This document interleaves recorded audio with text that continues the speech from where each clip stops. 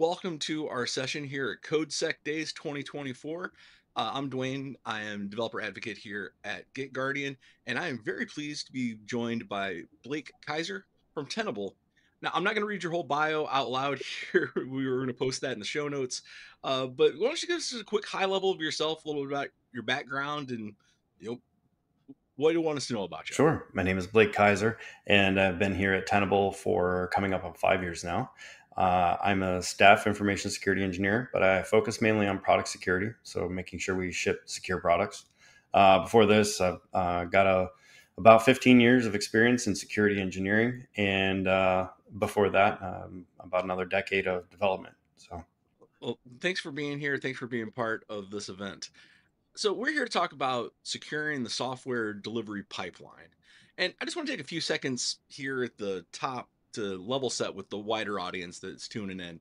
At one point, the whole software pipeline was just like two or three steps. You build it and you run it, or you build it, you test, you run it.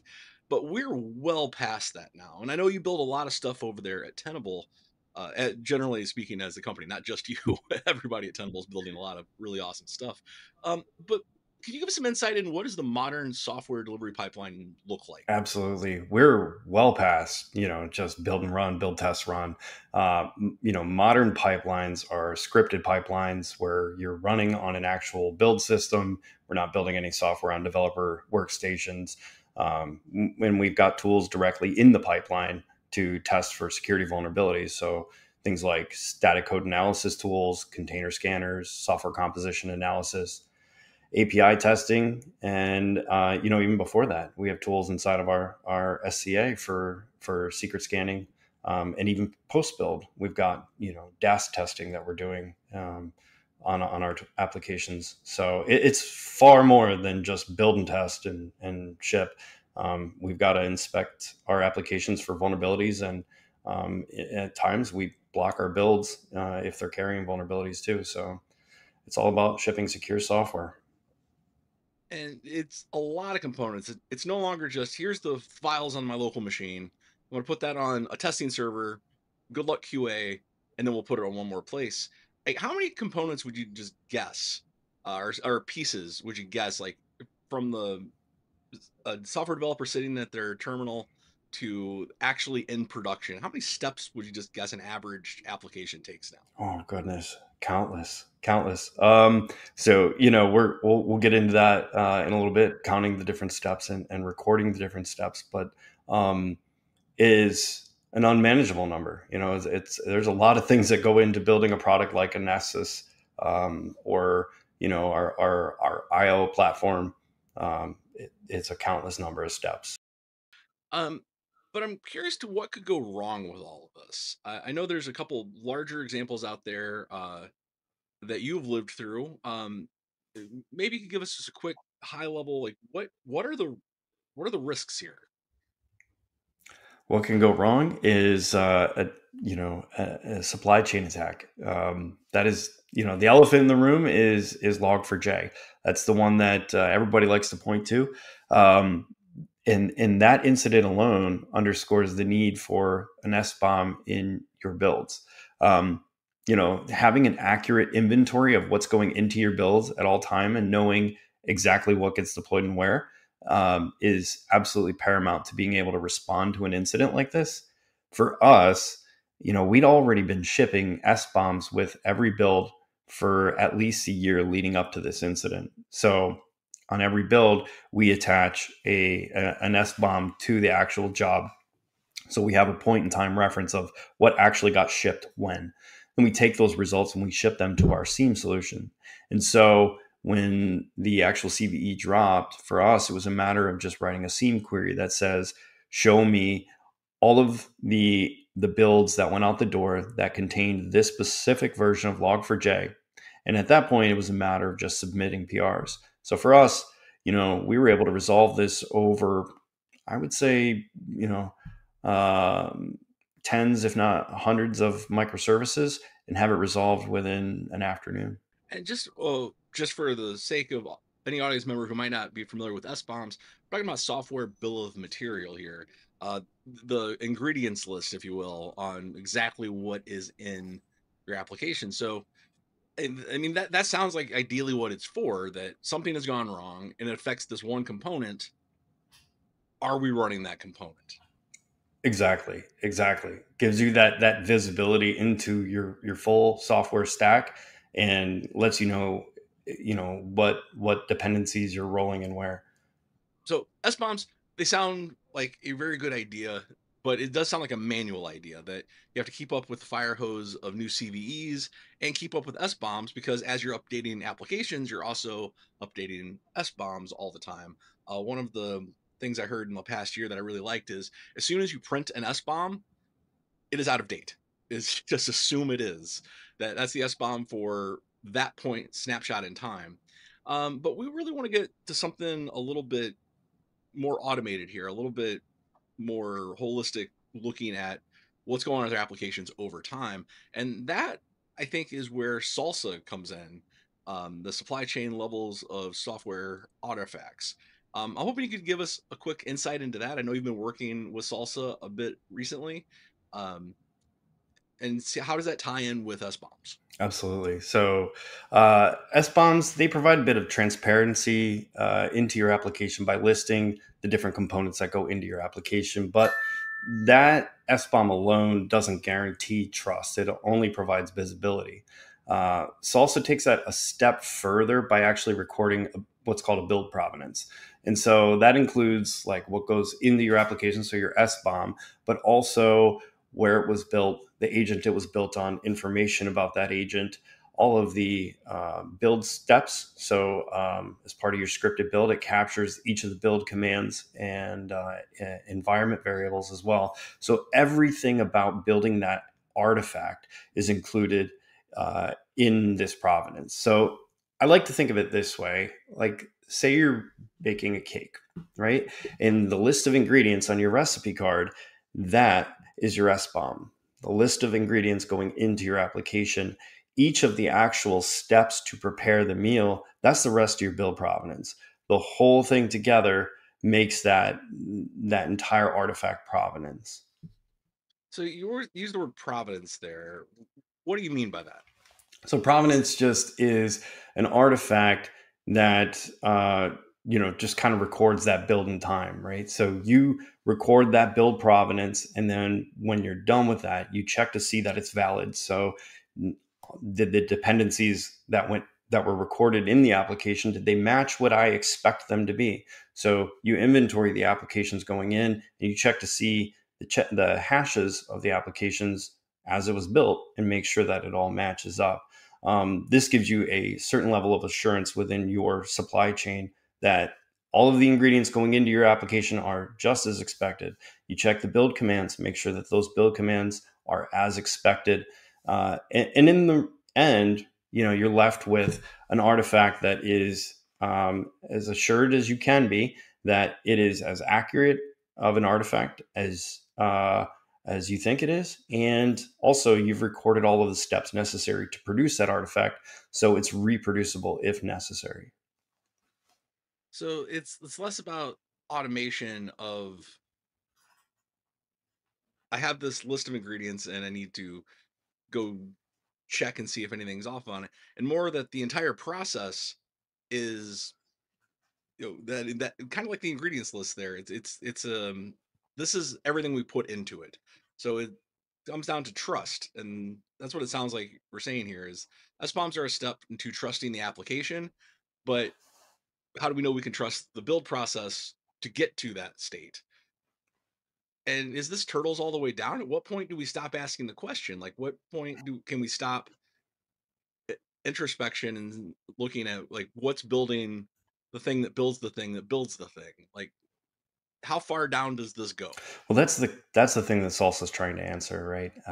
By having documentation on your build agents, having ephemeral build agents that don't share workspaces, having everything about your build completely documented, so that the artifact that you end up with is exactly as you expect it to be. So all of your thumbprints are matching. So you're verifying every single step, every single thing recorded in that provenance is verified as well. And then you create an what's called an attestation. So you are you are attesting to the fact that the provenance that you've created on this particular build is not only authentic, it's not tampered with as well.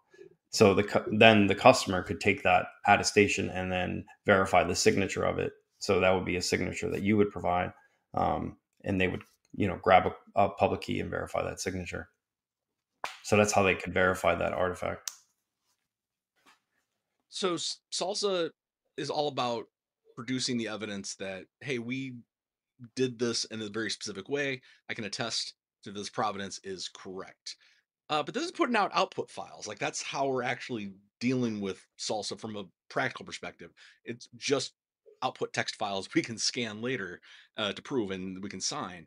Um, I would imagine along the way that there's certain things that would leak into there that you probably wouldn't want in there.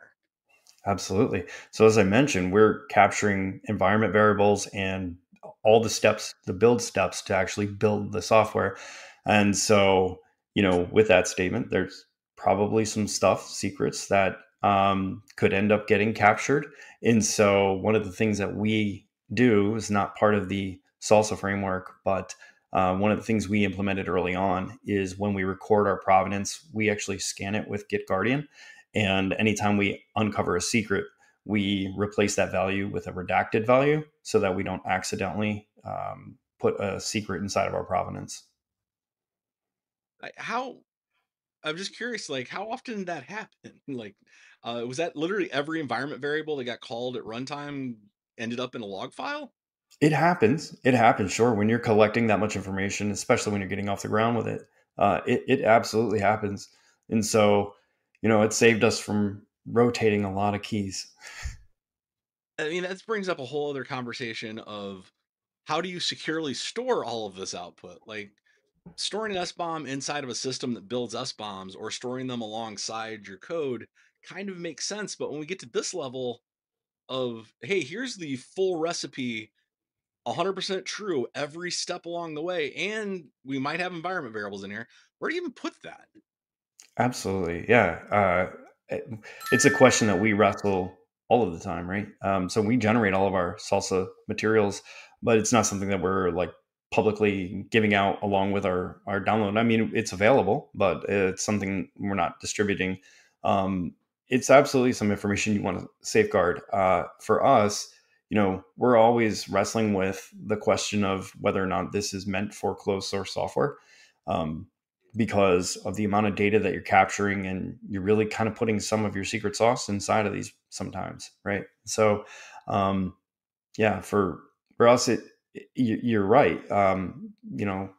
Provenance files are not something that you want to freely distribute. You definitely want to keep them safeguarded. We keep them under lock and key and are backed pretty strongly. It definitely seems like the kind of thing where you want to make that signature publicly available everywhere. Everybody can definitely make sure your download matches this.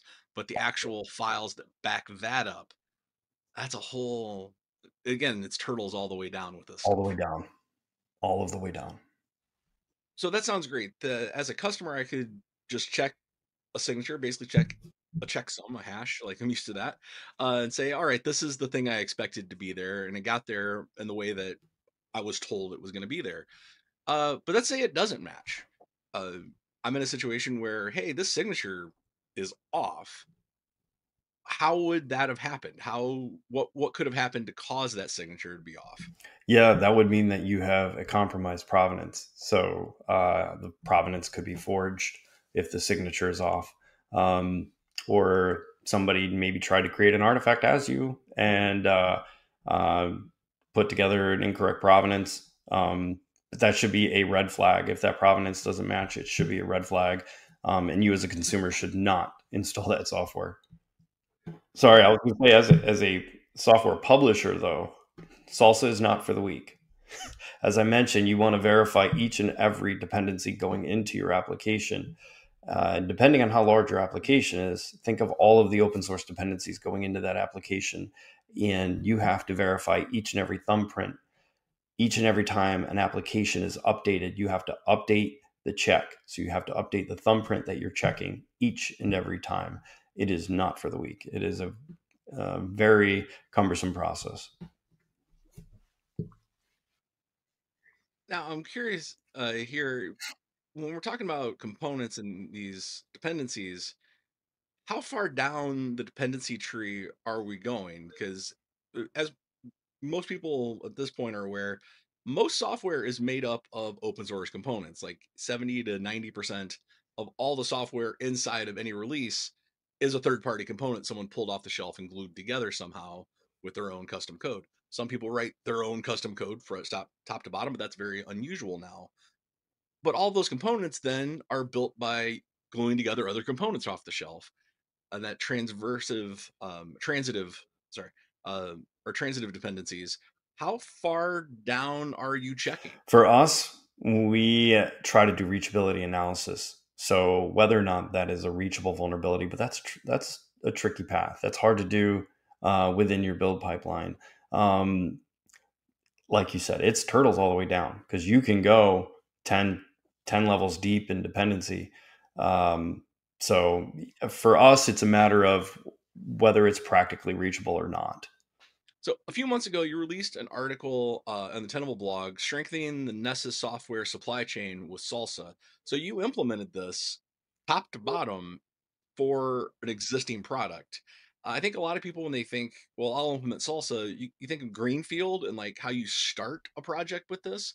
But Nessus has been going for a while now. Can you just walk us very high level through that process and like what were the ins and outs and the Oh hurdles yeah, you major faced? hurdles. So the thing about the salsa framework is that it's simply a framework. There's no tools out of box. There's no button to press. None of that. It is a framework that gives you guidance on how to strengthen your supply chain. And so for us, the type of build system that we use in particular is not GitHub Actions, which is what all the tools are available for. And so for us, we had to custom build everything from the provenance recorder down to writing our own rules and validating that the provenance is correct and validating our build agents. And so every single step of implementing Salsa, we had to do everything with manual engineering. There's no projects available to us. So for us, it was a pretty long road to kind of get it all done because as I've mentioned, there's a lot of steps that you have to check and verify, and Nessus is not the smallest product in the world, right? So there's a lot of build steps that we've got to verify. There's a lot of dependencies we've got to verify. We had to get it right, and we ended up having a third party come in and validate um, our the way we've implemented the framework, and has given us an attestation that we've completed Salsa through level 3. This road from start to finish was about 8 months. Luckily for us, a lot of the things, um, a lot of things required by the Salsa framework are we were already doing. So as I mentioned, we were already generating SBOMs. We already had scripted builds. So for us, when we started it, we were kind of in the middle of like level 2. We had some of the steps implemented, but not exactly all of them. And so for us, it was a matter of just kind of like filling the gaps of what we weren't yet meeting. But for us, it was about an 8 month process to implement for Nessus from start to finish. Now, I'm curious, is this something you can just do from the security side and like independently off to the side? Or is there process change involved? Do developers have to sign off on something along the way? Like what does that look like internally for the team? It means that the AppSec teams are working a lot closer with the engineering teams now. So, as I mentioned, you verify each and every dependency that goes into the application itself. So, every time the application is set to update, you review each of the dependencies, get the new updated thumbprint of any updated or newly added dependencies, and then you add them into the way you check it. For us, we use a rules library that we just we read the rules and then check to make sure that they're valid against the provenance. So what we recorded, so what we saw in the build. So yeah, we do sit a lot closer to the development teams now because we have to have a very good relationship. Because otherwise, if salsa validation fails, then we fail your build. So this seems to really tie in a certain way to the idea of shifting left in the grand sense that we are moving from the traditional like, all right, you're done with your Java developer, let's go run this thing, to, well, security needs to get involved a lot sooner. And I think that's the real definition of shifting left, is shifting the security concern as early in the process as possible. So is this impacting like planning for like next phases? Do people need additional requirements that they're signing off on before they can even start something in the backlog? Sure, but it's a culture change. Once you adopt the culture and you live that culture for a little while, it just becomes natural. You become part of the process. But I mean, yeah, it's absolutely it's difficult to get that foothold where you're part of the early project planning process. But like I said, once it becomes part of the culture, it's just like riding a bike. Second nature. You know? So I want to get back to this idea we started with SBOMs, and well, now with salsa, and this provenance of, we know what's there, but what do we do with that knowledge? And how do we go from a manual process of, yeah, I can check, I can manually do a checksum, I can manually make sure the signature's right, yeah, I can go look at this list versus latest CVE. Um, what's next on this path? What do we do with this knowledge now that we have it? Yeah. So I think the last few years, the emphasis has been on implementing all the tools to catch all the things, right? So running container scanning or software composition analysis or SAST or secret scanning, et cetera.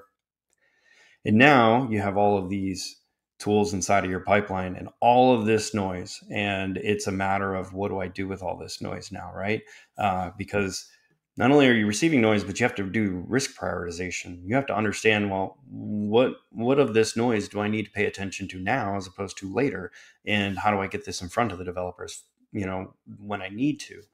And I think that's kind of where the market is going with ASPM tools in the ASPM space. And you know, uh, once you have all these tools, it just feels like a fire hose. I mean, it's a wall of data, and these ASPM tools are now just trying to help you figure out risk prioritization and helping you answer that question. Um, but the one thing that a lot of the ASPM tools in the space right now are falling short on is that they're not taking into account application inventory side of things. So they're doing a great job at risk prioritization and helping you identify what risks need to be paid attention to. However, it's not taking into account the source of that data about the application. So unless your application inventory is crisp and clean and up to date, your ASPM data is completely out of sync, and it's just you don't know how true that data is. So if you're in an organization where microservices are reorged all the time, that data is going to get out of sync really quickly, and you're not going to know how to prioritize that data. So that's in a nutshell, kind of where things are right now. We're getting all of these noises in, and we're trying to figure out what to do, what to pay attention to first, which alarms do I care most about, um, all while trying to keep the front of the house clean as well to make sure that application inventory data is accurate, and that I can rely on that to help me with that risk prioritization. So you use a term there, ASPM, application security posture management. Something we've talked about here at Get Guardian on our blog a bit, and we have some partners out there. If you look through our website, uh, but yeah, it's that tool that's trying to aggregate all of those alerts, all of those notifications, all of that warning that your tools give you. It's one of the interesting things about security tools is that, unlike tools like Jenkins, which it's a build tool, Gradle build tool, Octopus, a deployment tool, like the purpose of a security tool is to give you alerts, is to give you alarms, and keep you safe, but also to raise those alarms. And if you're dealing with one system, it's already a lot, but we're not just talking about one system anymore. And I think that's what we've really seen give rise to this notion of, well, what's your overall security posture? What do you? I always like to phrase it as what do you do next to become more secure? Absolutely. That's the road we're all on, right? We're all trying to answer that question. And you bring up a really good point about different build systems in your environment too, right? That's a constant challenge that you're always trying to wrangle because you go through situations like acquisitions where you might end up purchasing a company that has a different build system. So that's a new build system in your environment because guess what? You can't always just migrate a build. You don't snap your fingers and suddenly your Jenkins build is building on GitHub Actions. So that's another thing that security teams are having to take into their account, right? Like now you have different build systems in your environment, just another vector. So on the highest level, ASPM, well, first, this is acknowledged that it is a marketing term that Gartner came up with. Yeah. It's really inherited the legacy of SOAR, of all the orchestration tools, um, all the crazy acronyms. They got an O in it somewhere. Security tooling. I'm not even gonna guess at acronyms at this point. Um, I'll probably cut that out. But it seems like ASPM is another step toward the eternal chase to get to that single piece of glass, that single dashboard that I can log into and it will show me everything that's wrong, everything that's running, everything that's good, and let me make the next logical decision. Is is this just another cycle of eventually we get to a point where we aggregate all of our ASPM tools? I sure hope not. I think I think that the ASPM space has yet to be truly figured out, and that nobody has the silver bullet yet. And I think that if anybody figures out that silver bullet, they'll have something good there. Because, yeah, I mean, ultimately, having strong ASPM in your environment is zen for product security. As an aggregate tool, though, it's only really as good as the things that make it up. Like the weakest link argument. So if you have a few tools that are giving you bad data, false positives, false negatives, that's going to impact your readings from your ASPM tool. Oh, 100%. This comes back to exactly what I was talking about earlier with application inventorying and making sure that data coming into this is as clean as possible and accurate and up to date. Because if it's not, then data inside your ASPM isn't going to be very good. So what can we do about that? Like, how do we go about fixing our data? Yeah, there's several open source tools like Backstage can help record it. It's a culture thing, though. It's 100% a culture thing, right? Uh, Product management, project management uh, at the engineering level, need to have an ownership in it with CI/CD teams and product security teams, and it has to be an engineering culture adoption. Everyone has to own it from that perspective because if everybody's not involved, it's going to get out of sync really quickly.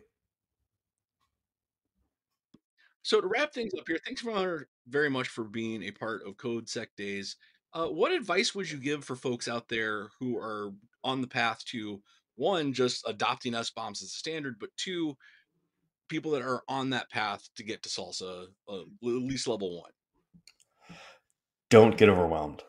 Don't get overwhelmed. It could feel overwhelming, the amount of stuff that you've got to get done. But make increments. Start with one project and clean the street, and then move to the next. Just don't get overwhelmed.